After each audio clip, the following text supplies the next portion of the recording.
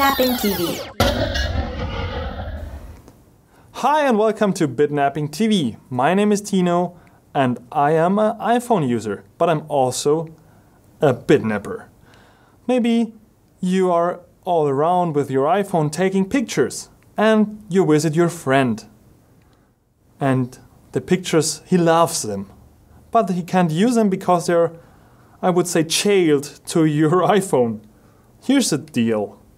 Take your iPhone connector and connect your iPhone to his Mac.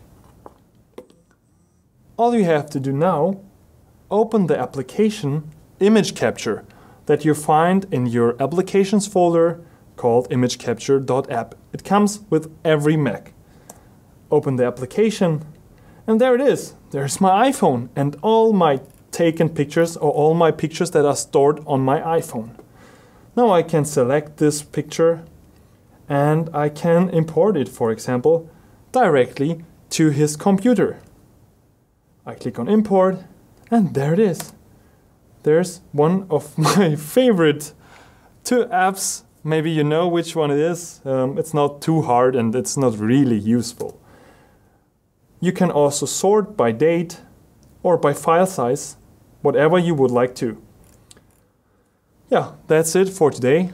So now you can take your iPhone wherever you would like to and share your images with your Mac friends. If you have another tip or if you would like to leave us a comment on our website, just do so. Visit us on www.bitnapping.tv. Thank you for watching. Submit your tips and questions at www.bitnapping.tv.